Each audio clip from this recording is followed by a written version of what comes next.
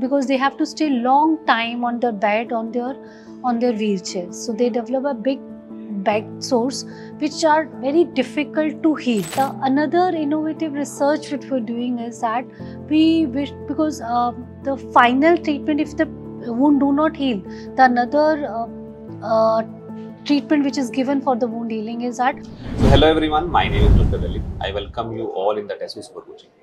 तो बहुत सारे बच्चे जिन्होंने अभी एग्जाम को क्वालिफाइड किया है CSIR नेट के, तो अब वो ढूंढ रहे होंगे कि उनके लिए प्रिफरेबल एरिया क्या रहेगा, उनके लिए अच्छा रिसर्च एरिया क्या रहेगा।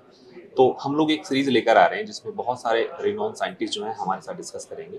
तो उसी सीरीज में डॉक्टर पूजा मैम हमारे साथ में हैं। पूजा मैम अपना रिसर्च एक्सपीरियंस हमारे साथ शेयर करेंगी। साथ साथ में अगर मैं बताऊं, पूजा मैम ने अपना PhD जो कंप्लीट किया है वो नेशनल इंस्टीट्यूट ऑफ इम्यूनोलॉजी जो कि JNU के अंडर में आता है। इसके बाद मैम ने DRDO और ICGP जैसे बहुत ही रेप्यूटेड रिसर्च इंस्टीट्यूशन में भी जो है काम किया। Welcome ma'am. Thank you for inviting me. Today I'm discussing, we'll discuss about my research area. See, I worked if I talk about my PhD, so I worked with in the NII with Dr. Pramod Upadhyay, where I worked with the tuberculosis vaccine. So all of you know that BCG is a vaccine which is given as an injectable vaccine. When we thought about an idea with what to work about, so we were planned to think that can we give a vaccine through nasal route. So where this whole idea was created, that we developed aerosolized Mycobacterium tuberculosis vaccine, which is called MW-PRNI. And afterward, I pursued with DRDO, where I worked in various areas of product development. We developed some product which is relevant to military. You know, our military is, stay in remote areas. So where they need some protectants in a high altitude areas, and then they need a wound management because they also protect our nation. So at remote area they may get a sudden gun injury or sudden any kind of injury where they wanted to suddenly stop the flow of the blood. So we developed chitosan based wound healing system, wound sealing system I should say, which is immediately clog the blood at the spot, so saving lots of blood in it. Then I moved to Indian Spinal Injury Center, where I worked as a head of research department. There I developed the main research area was spinal cord injury. As you know, person with a spinal cord injury, they get paralyzed whenever they get a spine because our neurons cannot regenerate or redevelop. So people are from many years they are trying to regenerate these nerve cells, but we haven't get so much of success that it can be regenerated in human system. People are trying with the stem cell, they are directly injecting some of the stem cells, but still we are little far from the success.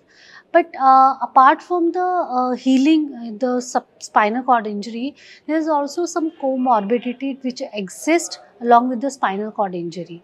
So there is one major comorbidity which happens to a spinal cord injury patient, that they suffer a lot of bed sores.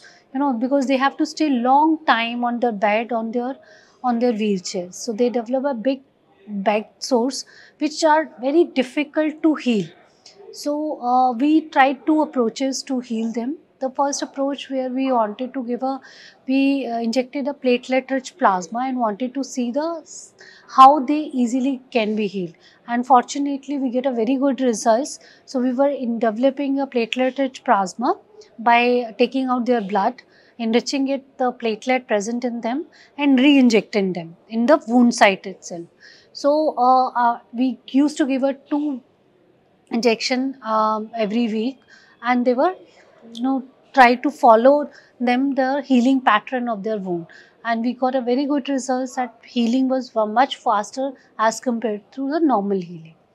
The another innovative research which we're doing is that we wish, because the final treatment, if the wound do not heal, the another treatment which is given for the wound healing is that flap surgery. So what is a flap surgery? Flap surgery, where you remove a part of another muscle and replace it back at the wound site after clearing it. So there is a problem of comorbidity of the donor side. So what we wanted to do is, can we develop certain kind of wound healing system which can heal themselves rather than putting up a flap surgery. So we develop some sponges which is called self-healing sponges. These are some natural biodegradable material. So when we prepare these, we made them in a scaffold like structure. So these scaffold can be cut into any shape based on their size and the shape. And it has some property of stimulating the growth of the skins over there. So when they are produced, so when during in the OT side, we have not done human trial, but we've done the animal trial. So what we propose that when patient get into OT, so these wound will be cleared off and that sponges will be filled in the wound area. After filling up with the wound area, we cover it with the skin flap. So that wound is closed now. There is no need of daily treatment or daily bandages. Now that it keeps on slowly healing and whole of the skin tissue is regenerated. Nice. So this is one of the research we were doing out. Ma'am एक छोटा सा question था, आपने बिल्कुल starting में कहा कि जो वैक्सीन है बीसीजी की, जो टीबी के लिए वैक्सीन है, वो आप जो है इंट्राडर्मली इंजेक्ट करते हैं। तो आपका एक आइडिया था, बहुत अच्छा था कि इंट्राडर्मली ना देकर उसको आप नेजल के रूट से दे रहे हैं। तो दोनों प्रोज एंड कॉन्स क्या हैं? एग्जैक्टली कि उसके नुकसान और फायदे क्या हैं? जब ये थॉट आया था उसमें दो रीजंस थे कि एक तो है आपको जब भी वैक्सीन देनी है आपको इंजेक्टेबल देनी पड़ेगी, that is there is a fear of injection. We do not know, but this is a major fear of injection or phobia of injection is a major concern in the population. That is one. And then definitely when you inject a needle, the needle which is left over is always a needle prick. It can cause infection to other person also. The third most and also ma'am expertise भी चाहिए होता है ना उसमें ना? Definitely. And the third most important is that idea was that vaccine should be delivered at a place where the organism usually grew. So if we talk about the TB, it is majorly lung disease. So idea was that if we develop directly inject or deliver the vaccine directly into the lung, so it may generate a robust immune response which can stay longer. Today the BCG vaccine is then, but it is only 80%. And even limited to the childhood only for till 14 years it is acceptable. Then you again have to take or mostly it is not effective at all. Booster nahi. So idea was that we develop a nasal inhalable vaccine which can be taken up in adult age at any time, and maybe if you wanted to give a frequent doses, maybe yearly or something like that, we can have a puff kind of system which can be directly inhaled. And multiple doses can be developed. Other benefit of aerosol vaccine was that, so these are the dry powder vaccines. So these can have shelf life of 3 to 4 years. Usually the vaccine which we give it, it has to be a limited lifespan and has to be maintained a cold chain environment. For dry powder vaccine you need not to even ma'am carry करना एक place से दूसरे place में, that will be easy. Multiple जो हमारा, अगर हम Indian scenario में देखें तो अगर हम इस तरह की वैक्सीन्स डेवलप करते हैं तो it has a wider approach. आपको एक्सपर्टीज नहीं चाहिए, आपको आप डिस्ट्रीब्यूशन नेटवर्क के लिए कोल्ड चेन की ज़रूरत नहीं है.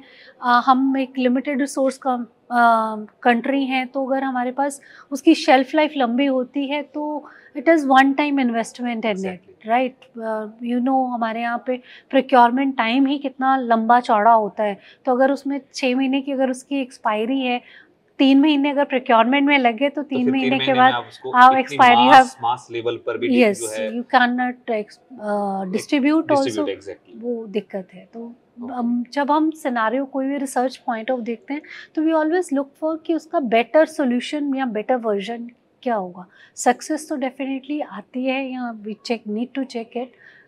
एनिमल मॉडल तक वो सक्सेसफुल था, लेट्स सी ह्यूमन तक वो कहाँ तक पहुँचता थैंक है। You so much. बस मैम लास्ट में एक बच्चों के लिए मैसेज जो इस फील्ड में रिसर्च करना चाहते हैं, बहुत ही क्यूरियस रहते हैं कि क्या हमारा डिसीजन सही रहेगा, फील्ड में अपॉर्चुनिटीज़ कैसी हैं, कितना पेशेंस हमें रखना पड़ेगा। बस एक लास्ट क्वेश्चन। फील्ड में अपॉर्चुनिटी बहुत हैं, बिकॉज कोविड के बाद आपने देखा होगा कि health is wealth, everybody is working towards a healthy life and health structure.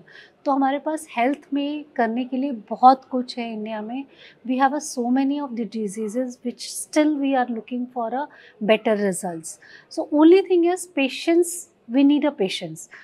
आप जब भी रिसर्च में जाएँ, आप ये मत सोच के जाइए कि आपके पास थर्ड ईयर में या सेकेंड ईयर में आप एक कोई बहुत बड़ा प्रोडक्ट निकाल के लेके आ जाएंगे।